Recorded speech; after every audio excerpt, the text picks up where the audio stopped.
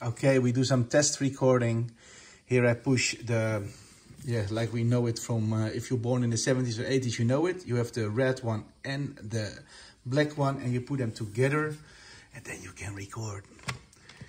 Okay, testing, 1, 2, 3, 4. This is a test. Let's see how this goes. Okay, testing, 2, 3, 4. This is a test. Okay, testing, 2, 3, 4. So it's a loop tape, it always come back. Okay, testing, 2, 3, 4. This is a test. Okay, testing, 2, 3, 4. This is a test.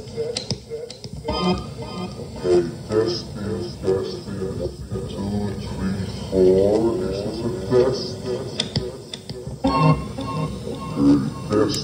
Testing, 2, 3, 4. Test.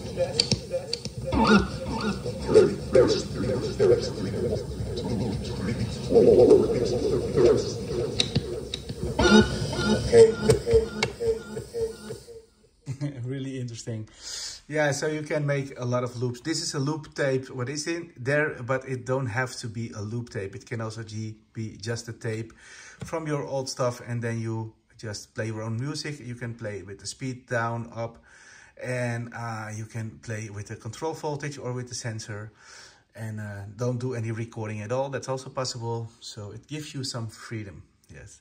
I want to thank you for watching. Be good.